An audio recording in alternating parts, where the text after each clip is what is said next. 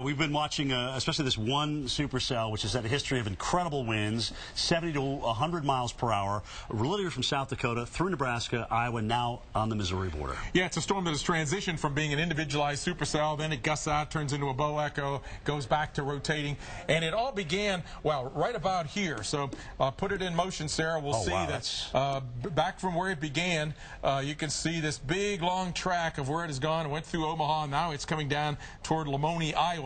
And if we measure that out, we'll see that beginning about here, it has gone all the way down. It gets to the Iowa border here, 500 miles. So that certainly is double the duration that you need distance-wise.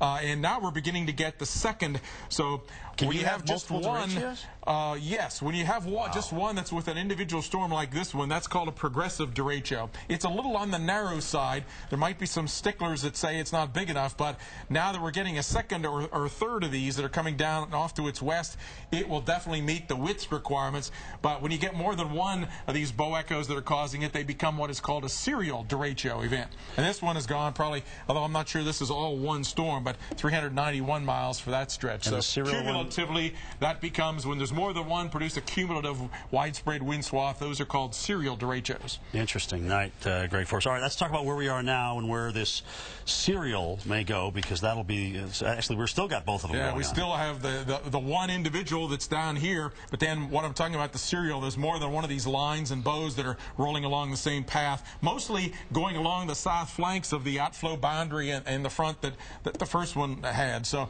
these storms obviously then are going to continue overnight. Let's do a forecast, Sarah.